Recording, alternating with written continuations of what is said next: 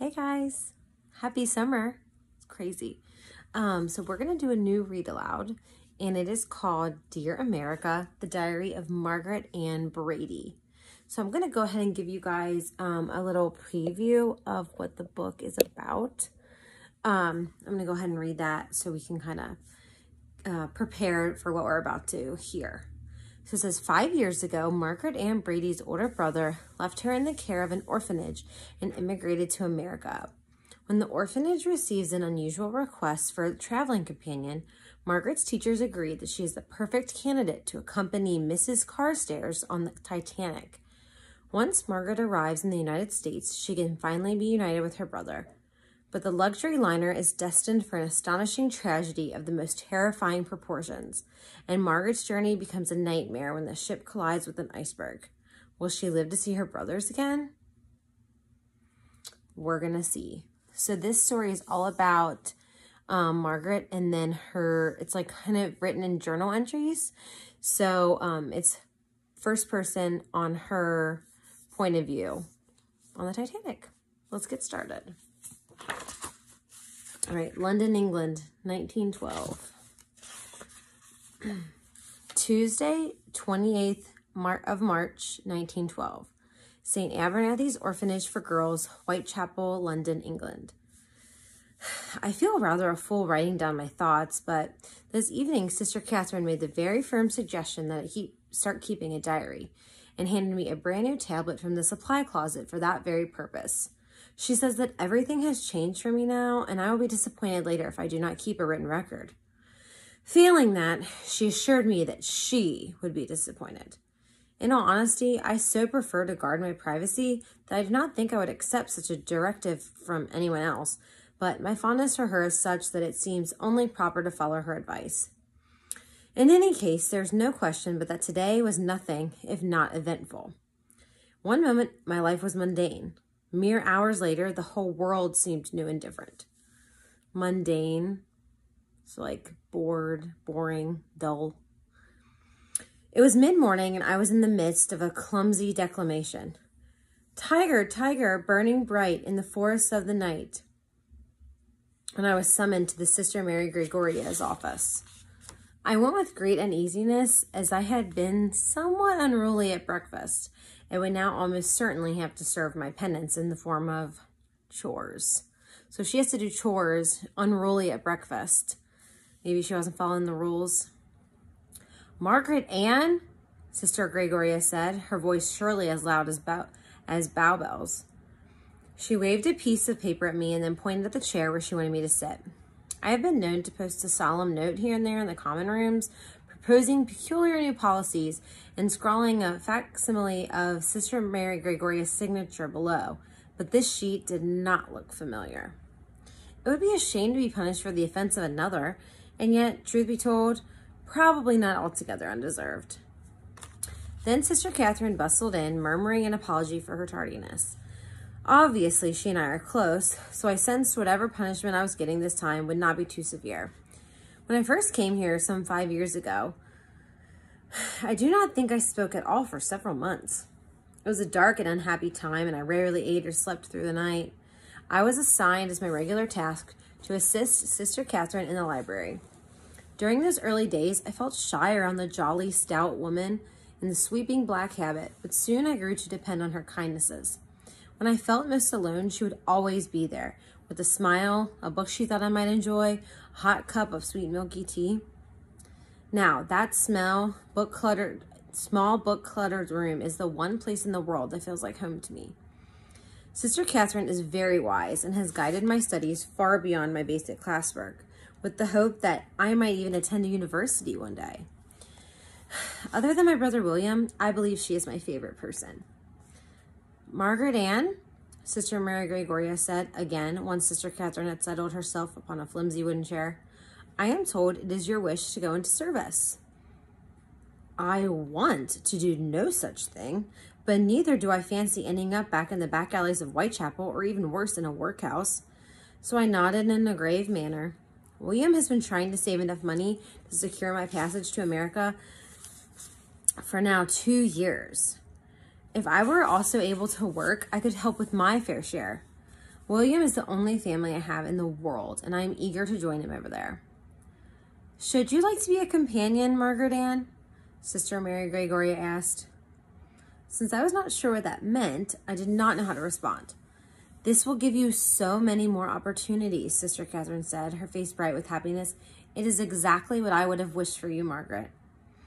I knew she would only tell me the truth, so I nodded. Then I turned to look at Sister Mary Gregoria and presented her with a very large smile. I should love to be a companion, I said. And so it was that I set forth to the city that afternoon with Sister Catherine as my chaperone.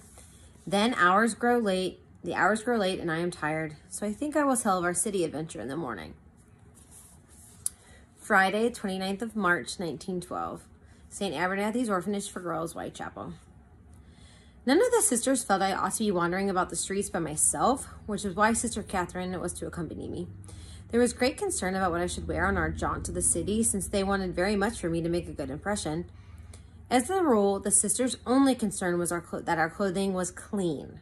We wear very plain, simple dresses and do our best to keep them in good condition. Some of the merchants in Petticoat Lane donate their cast-offs to the orphanage, but they are, of course, not top-quality garments. In the end, I was decided that I would wear a dark blue frock, which once belonged to one of the older girls. Sister Celeste arranged my hair neatly, and I used a soft cloth to rub a bit of shine into my button boots. Perhaps it goes without saying that Sister Catherine wore her habit. I don't know if you guys are familiar with like nuns in the church, but they wear like black, it's called a habit, like black and white head cut things to cover their heads. That's what that is. I was eager to take the underground, since I have scarcely ever traveled that way, but instead we rode on a motor bus to the Piccadilly Circus, which isn't really a circus. It's just a place. Sister Catherine was strangely nervous and silent, so I spent my time staring out the window. When I was very small, Mummy and Father would take us to the city once in a great while. I remember a picnic in Regent's Park, and another day when we stood and stared at Buckingham Palace with great admiration. Piccadilly was crowded with enticing food stalls, street performers, and other lovely sights. I was very hungry, and the vendors' cries of oatmeal pies and taters made my stomach rumble. Many a man passing by raised his hat to Sister Catherine and murmured, "Afternoon, sister," before continuing on his way. Sister Catherine was very concerned that we would lose our way, and she stopped to ask someone for directions. I knew only that we were going to a fine hotel in Mayfair to meet a rich American lady for tea. We walked for several blocks, turning right and left and right again. I wanted to tarry on Savile Row to scrutinize the windows of its exclusive clothing stores, but Sister Catherine felt that we had no time to linger. As we walked vigorously, I enjoyed watching the fine ladies and gentlemen strolling about, with pretty parasols and mahogany walking sticks, and the ladies wore the most astonishing hats. Perhaps my frock was too humble for the likes of Mayfair. The name of the hotel was Claridge's, and it looked so fancy that I was shy about going inside. Sister Catherine had stopped, so perhaps she felt timid too. "Margaret Ann," she said, sounding terribly serious, "I must remind you that there are times when it is best to sit quietly and merely listen. I am afraid I am often so eager to be clever that I speak without thinking." Same. When Sister Catherine is cross, she calls me saucy girl. This always makes me laugh, and then she is even more cross. "Nary a word," I promised. "Remember, she is American," Sister said. "Be kind." I nodded. I've heard that Americans have simply dreadful accents and tend to be lacking in characteristics like reserve and dignity. I decided for the time being to suspend my judgment. Two young men in elegant uniforms stood at either side of the entrance to the hotel. When they saw us, they promptly swung the great doors open and ushered us inside. I must admit, I felt like a princess. Never had I been in such luxurious surroundings. The floor were made of marble so shiny I do believe I could see my own reflection in them. A beautiful staircase loomed ahead of us, and the ceiling sparkled with chandeliers. Excuse me. Sister Catherine asked another uniformed man to direct us to the foyer, which is where we were to meet Mrs. Frederick Carstairs for tea. The man bowed and motioned for us to come along. We were taken into a lovely room where a quartet was playing live music. Everywhere, ladies sat at small, exquisite tables while graceful footmen served them tea. The air was filled with sounds of chamber music, delicate china clinking, and soft conversations. We were led to a table where a plump, middle-aged woman sat. She was wearing an ornate, flowery hat, a boxy dress, and long gloves, all in various shades of minty green. Can you guys picture that? Something about her posture put me in a mind of a spring pigeon. Seeing us, she lowered her glasses and looked me over with a critical eye. Mrs. Carstairs, I am Sister Catherine from St. Abernathy's, Sister Catherine said, and may I present Miss Margaret Ann Brady. Mrs. Carstairs studied me and then extended her hand. I was startled by her forwardness, but then reminded myself that she was, after all, American, and forced myself to return the gesture. Oh, excuse me. She gave my hand an abrupt shake, then dropped it. I am very pleased to meet you, Mrs. Carstairs, I said, as polite as can be. I noticed then that she was holding a small, rather smug brown terrier. Although I prefer cats, I am terribly fond of all animals. What a delightful pet, I said, and I reached out to stroke her.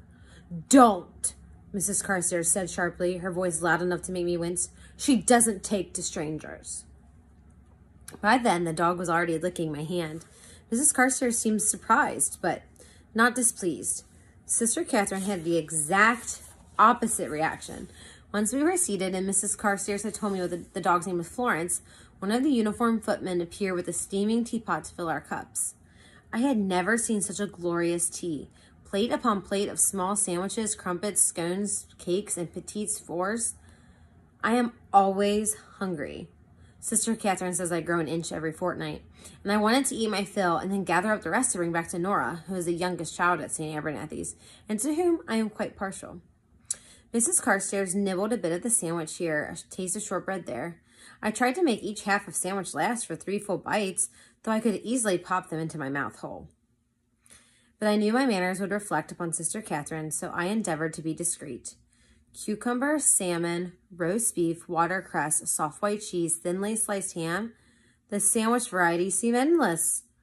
If you began to empty your plate, the cheerful footman appeared at once to replace it. Because of this, I liked him very much and smiled broadly at him each time. However do you stay so slim? Mrs. Carstairs asked by and by, her voice a bit stiff. I took this as a hint to restrain myself, although Sister Catherine sprang to my offense with her inch a fortnight explanation. This was followed by a brief discussion of how tall I am for my age, and Mrs. Carstairs seemed somewhat dismayed to discover that I am only 13. Sister Catherine instantly assured her that I have always been mature upon my years, although I will concede there are a few times when that is probably debatable. I am surprised to find your accent so refined, Mrs. Carstairs said, seeming now to remember that I was at the table. You sound very learned. Although I had been silent for quite some time, I naturally assumed that what she wanted to hear, that meant she wanted to hear a somewhat learned remark. Oh, to be in England, now that April's there, I responded. Ah, Mrs. Carstairs said, although she looked uncomfortable. It was quiet for a moment, then she asked if it was Keats. I thought surely she was having a bit of fun with me, till Sister Catherine responded softly, Robert Browning. Mrs. Carstairs gave that some consideration, then remarked upon the fine job the sisters had done of educating me. So she said a line from a poem, and Mrs. Carstairs wasn't sure who wrote that poem. In truth, I can rip out a right impressive string of Cockney, as only it befits one born in Wapping. That would singe the ears off a sailor, but I also have never found it difficult to mimic the accents of others. Mummy always said I had a fine ear and might well be musical, were I ever to get the opportunity to learn an instrument. The pianoforte, she hoped. I enjoy music and would have been happy with a mouth organ. Once, Father found me a penny whistle upon which I blew nonstop until Mummy decided to put it away for a time. Father had a beautiful light brogue, and often when we spoke, I would lapse into my own. This gave him no end of amusement and, I hope, pleasure. He was very proud of his roots, County Cork and Ireland to be sure, and told me many wonderful stories about the old country and the wondrous sights to be found there. Sister Eulalia, who grew up a very proper young lady in Kensington, had always been very strict about our pronunciations. H's, she says in snappish tones. I want to hear your H's. Then one of my classmates will promptly say, Sure, and hits an evenly day out it 'tis. Whereupon Sister Yolela puts her head down upon her desk. Often, I cannot resist speaking to her in the broadest bespangled cockney imaginable. She tells me I am very, very wicked, and then slaps a ruler across my knuckles to punctuate the scolding. This may not bode well for my future as a pianoforte virtuoso. You have a pleasant demeanor, said Mrs. Carstairs, but I sense some mischief about you. I wanted to laugh, but knew that would only confirm her suspicions, so I lowered my head in a shy manner and quietly sipped tea. I was still very hungry, but confined myself to a small piece of sponge cake. After a time, it was decided that I should take Florence for a short walk, while Sister Catherine and Mrs. Carstairs spoke privately.